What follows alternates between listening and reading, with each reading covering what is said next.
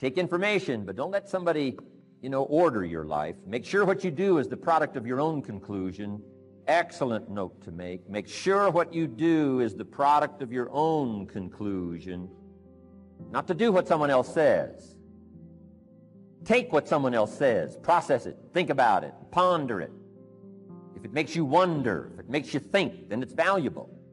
Then when you go take action, make sure that the action is not what somebody told you to do. Make sure the action is the product of your own conclusion. So we can't just, tell the latest 10 jokes and just go home. We're not here to entertain. We're here to instruct, we're here to grow, we're here to learn, we're here to get the best we possibly can. Serious. Life is serious. The future is serious. One ancient novelist said, these are the best of times and these are the worst of times. It's serious whether you win or lose. It's serious whether you succeed or fail. It's serious whether you've got a good future carved out for yourself or you do not have. These are serious matters. Matters of the heart are serious. Matters of income are serious. Matters of supporting your family, serious. Are you serious? Why? We've got a serious matter here to discuss. Now I'm asking you to take it serious. Take your own future serious. What you can do for your family, take it serious. Here, number 2, get smart. That's what these journals are for. That's what pad and pencil's for. That's what taking notes is for. See if you can't increase your ability to comprehend ideas, information that can be life-transforming. Don't miss the opportunity to learn. Take a good key phrase home. Use it in your training. Don't be lazy in learning. Don't be casual in learning. Get smart. If you've had a bad week, just sit down and ponder that for a while. Study it. See if you can't pick up some ideas from a poor week and then make a better week. Learn from your own experiences. One way to learn to do it right is do it wrong. And that's one way to learn to do it right. Do it wrong. Now the key is don't let it take too long.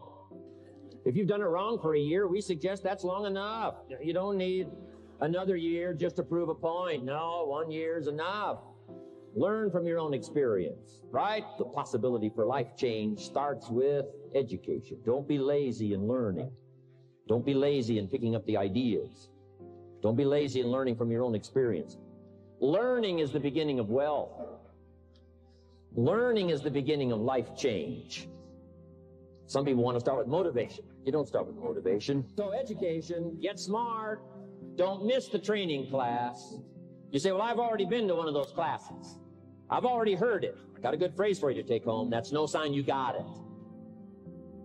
Just because you've listened to those millionaire tapes one time is no sign you've got it. I'm asking you to listen to them over and over and over. I'm asking you to dedicate yourself to a new level of learning. Study, learn, grow, change, develop. Never let it be said you didn't learn. Right? If you want to solve your problems, you got to learn. If you want to take advantage of an opportunity, you got to learn. Here's number 3. Get going. You got to get going. You got to take action. The disciplines is the miracle process. And here's how to get the miracle of your future going as far as disciplines are concerned. Number 1, do what you can. Should read, could read, don't read. On the wrong track. Should call, could call, don't call. On the wrong track. Could change, should change, don't change. You're on the wrong track. Letters you haven't written, conversations you haven't had with your family, somebody you should sit down with when you get back home, get that job done. Don't let neglect destroy your days, destroy your life, and destroy your future. Go back and do what you can. And if you'll do what you can, then life will give you some extraordinary things to do. We all pity the man, right? Wants to stride out of his house, go straighten out the corporation, has not yet straightened out his garage. You got to take care of the small disciplines before life will give you a chance to handle the more complicated disciplines. Do not disregard the smallest of disciplines. Let us not neglect. Do not neglect the smallest of disciplines. And build on that foundation, and you can have everything you could possibly want. Okay? Get going. Here's number 4. Get better. There isn't any of us that can't get better. So turn on this whole idea of personal development and personal growth. That was what my teacher shared with me to change my life. I'm telling you, for things to get better, you got to get better. Don't ask for it to change out there. Ask for you to change here. Don't ask for a more favorable wind. We call that naive. Just ask that you can get wiser and stronger and better, be able to take care of your own responsibilities. Get better. Just make a list of that trio of words. Wiser, stronger, better. Go home smarter than you came. Go home with more ideas than you came with. Next, get stronger. You can develop the muscle. You can develop the courage muscle. You can develop the inspiration muscle. You can develop the dedication muscle. You can get stronger. There isn't anybody here that can't get stronger. Next time we see you, may not even recognize you. How strong you're going to be able to become in language, style, personality, the ability to cope, the ability to handle with anything that happens, no matter what happens. And the third one is get better. We can all get better. I've gotten better. First talk I gave, I stood up, my mind sat back down. And here's the secret to my success. I stood up and did it again. I stood up, I did it again. And I did it again, and I did it again all those many years ago. I did it when I was scared, and I did it when I didn't want to, and I did it when I was ill. And I did it when it didn't work well, and I did it when they didn't appreciate it, and I didn't a lot of times when I didn't know much what I was doing. I just did it anyway. The greatest introduction I've ever had, greatest response and welcome I've ever had, greatest opportunity I've ever had to touch this many lives with a mixture of words and heart and soul. I got better. I got better day by day and week by week and month by month, and I'm asking you to do the same thing until you can develop a long arm and a long reach, until you can develop influence that won't quit. Touch people next year you couldn't touch this year. Touch people now you couldn't touch before. Conduct a meeting now you couldn't conduct before. Heart and soul now mixed in there that wasn't there, missing before. I'm asking all of you to get better in spite of the winters, in spite of the downturn, the money downturn, the social downturn, the personal downturn, whatever it is. Just get stronger. Get better. The key to development is to be all that you can possibly be. I don't know what your talents are. I don't know what your skills are, but here's what I probably am right on. That you're behind on an accelerated effort toward your full development. But what could I become? Being all that you can be and not let habits drag you down.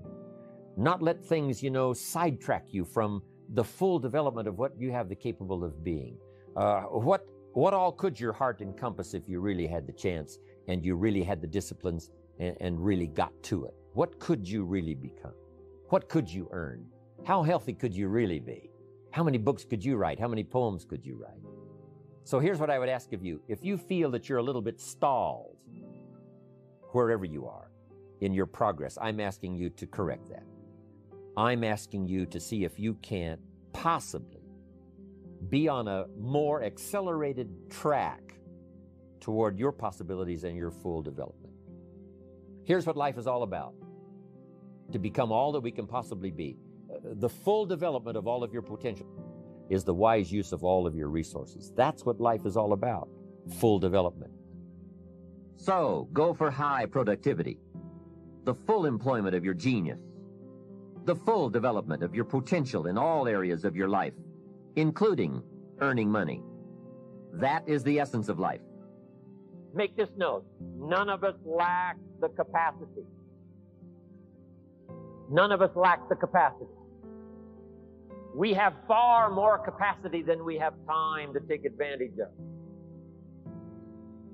Mr. Schoff only went to the 8th grade in school, so we put things in very simple language.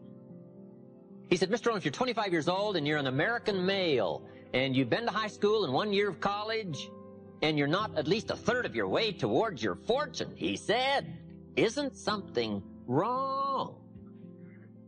Now, see, I'd never looked at it like that before. As being wrong, he said, something's wrong. And he said, there's nothing wrong with the country and nothing wrong with the companies and there's nothing wrong with the banks and the money, but there's something wrong with your plan. There's nothing wrong with you, but there's something wrong with your thinking, something wrong with your plan. You bought the wrong story. You bought the wrong formula. And it's easy to wind up a nice person and broke. It's easy to wind up sincere and poor. I'm telling you, you can be sincere and poor, and you can work hard and be poor if you buy the wrong formula, buy the wrong plan. You didn't add up the percentages. You never took out the calculator. You never counted the cost, as an ancient phrase says. Now, see, that kind of blunt, straight language really helped to uncover where my problem lay. Didn't you read the books? Did you break your hoe? This is talking straight. This is telling it like it is. I asked the question last night, am I reading enough books or am I not? If I engage in my current financial practices, will it take me toward the fortune I would wish for in the next 10 years, or will it not? If I keep up my current health practices, will I have the vitality and the health and the vigor to do all the things I want to do 5 years from now? Will I or won't I? Are my current practices taking me where I would really like to go, or have I been kidding myself for quite some time? I had a day just before I met Mr. Shove called, "Do not kid myself anymore day." Here's where I am after 25 years. Here's what I've got. There's no use Mickey Mousing with the numbers. There's no use trying to stretch it. There's no use trying to excuse it. There's no use trying to paint it some phony color. Let's tell it like it is. Because it's the truth that starts the freedom mechanism working. It's the truth that starts to relieve the mind of all the guilt and all the excuses and get right down to where it is. I can do something about that right away. And then I started getting excited after my trauma had passed. The only change that is really going to dramatically affect your life is you. Mr. Shove said to me, "Mr. Rohn, if it isn't going well for you, you don't say, 'What's wrong out there?' You say, 'What's wrong in here?'" There's a black heritage spiritual that says, "It's not my mother nor my father. It's not my brother nor my sister. It's me." What a revelation. But once you find out it's you, that's something you can go to work on this very day. You can start to make a new stretch today. You can start reading some new books today. You can sign up for some new classes today. You can start engaging in constructive thinking today. You can make some life-changing decisions today. See, you don't ever have to be the same again after this evening, only by choice. Now, this is called dealing in straight talk. See, I used to blame everything outside. And then let me give you a little philosophy that helped turn my life around. For your notes, here it is. It's not what happens that determines the quality or the quantity of your life. It's not what happens. And the reason is because what happens to about everybody. No different. The sun went down on all of us last night. A common event, a happening. And I found out that the same things can happen to two different people. One gets rich and one stays poor. Why is that? It's because it's not what happens, but rather it's what you do that changes everything. So that's a key phrase. It's not what happens, it's what you do. What happens is about the same. You might put that in parentheses here. Same. What people do, that's what's different. Somebody says, "Yeah, but you don't understand the disappointments I've had." Come on. Everybody's had their share. Disappointments are not special gifts reserved for the poor. Everybody has them. The difference is what you do about it. So here's one of the key questions of the evening. Starting tomorrow, what are you going to do that'll make a change in your life's direction? Good question. What are you going to do starting tomorrow that'll make a difference? Now, see, if you don't do something starting tomorrow that'll make a difference, guess what? It's going to be the same.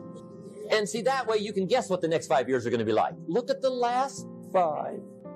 Because the next 5 are going to be like the last 5 unless you, major key, tomorrow, change it all. Or change a little, or change something, or don't change. It's choice time. You can do whatever you want. But it's nice to know any day you wish you can change your whole life. What can you do with economic chaos, massive disappointment, What can you do with a broken heart? What can you do when it won't work? Good question. And come up with some more of those remarkable human gifts. They're there, waiting to be utilized. And then change anything for you you want to change. And I challenge you to do that because you can change. If you don't like how it is for you, change it. If it doesn't suit you, change it. If it doesn't please you, change it. If it isn't enough, change it. And I challenge you to do that because you can change. See, you don't ever have to be the same again after tonight, only by choice.